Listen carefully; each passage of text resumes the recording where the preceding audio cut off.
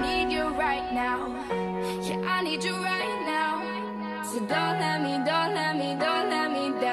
I think I'm losing my mind now. It's in my head, darling. I hope that you'll be here when I need you the most. So don't let me down. Don't let me down.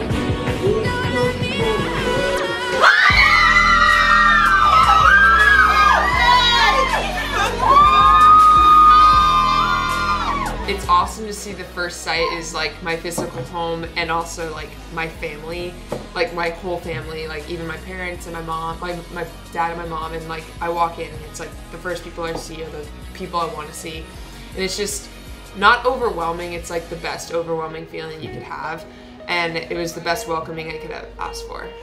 I was just in shock. I just seeing her, how happy she was, and like all her teammates just surrounding her, because I know they haven't seen her for 5 months, and it was just like, I can't believe she's actually here and she's staying here. Like, she's not going to any more doctor appointment. She's not gonna try to go find another liver. It's just like, she's here. Like, she's staying here.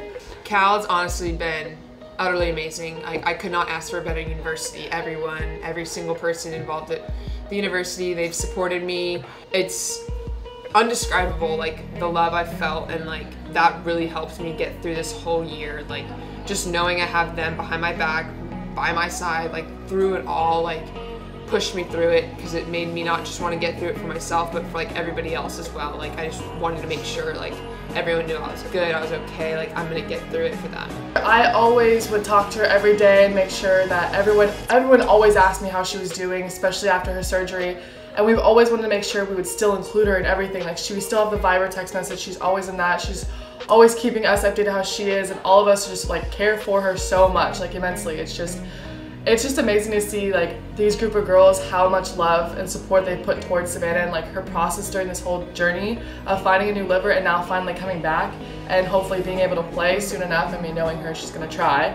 But she is an amazing person, and I like have no other words to say about it.